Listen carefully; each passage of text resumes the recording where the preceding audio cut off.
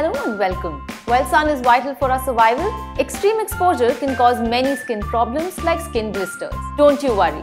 We have simple remedies that you can try at home. In the first remedy, you can take a towel, soak it in cold water, squeeze out the extra water and apply it on the affected area to get relief from the pain and inflammation. Repeat this exercise daily until you get relief from the pain.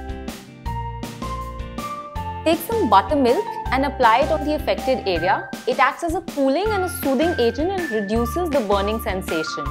You can also drink buttermilk with a pinch of salt in it. It will cool your body from within.